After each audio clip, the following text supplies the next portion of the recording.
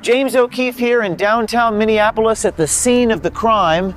The person you're about to meet, Liban Mohammed, aka King Liban 1, boasts about the hundreds of absentee ballots in his car. Numbers don't lie. Numbers don't lie. Wajida gaarigayga waa buuxaa. Waxaas waa absent ballot salka yaala. Soo ma jeedin.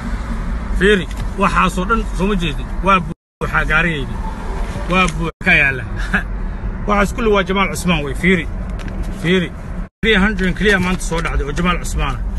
Yeah. There was video. You can see the video. There was a video out and about that he has the ballots in his car. Right. And talking about the only way you can win is with money. I was looking at them and they were not filled. They were blank. Who is the one filling out the absentee ballots? People who work with like Ilhan Omar. Where do they pay the money? The minute we sign the thing, the election, that's what you get paid. Money is everything. Money is the key in this world. If you ain't got money, you should not be here, period. Marka odayaasha waa loo codsadaa. Waa loo codsadaa ha. Waana laga qaadaa. Laga qaadaa ha.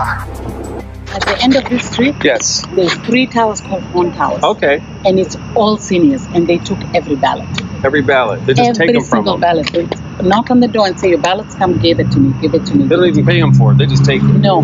And the ones that didn't vote on ballots, the young people and the women and stuff, they were paying cash.